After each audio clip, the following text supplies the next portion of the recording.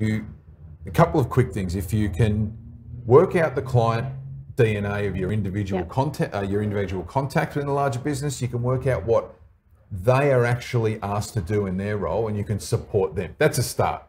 If you can work out what the longer term plans of certain parts of the businesses are, and you can get as much intel as you can as to what makes them tick, what their longer term plans are, and you can just start with little offerings that fix a big problem for them, right? Fix a big problem. Yeah.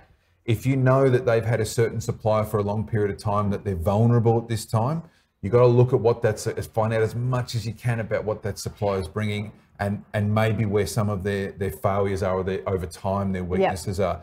If they're big and you're small, you're agile and they're slow, right? It's just about.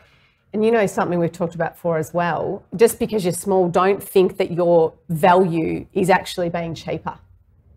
No. Do not cut off your nose to spite your face, because you might get in the door on cheaper rates, but that is going to destroy your business. It can. And that is, I mean, it's a commercial decision, I agree with you. But that can't be the only thing that you are selling is a cheaper price. I totally agree. And I think that someone will always come in cheaper. And how are you going to service that client if you need to bring in elite talent later down the line and you can't get the margin out of it, and you're trying to actually attract the right type of people to service this monster client?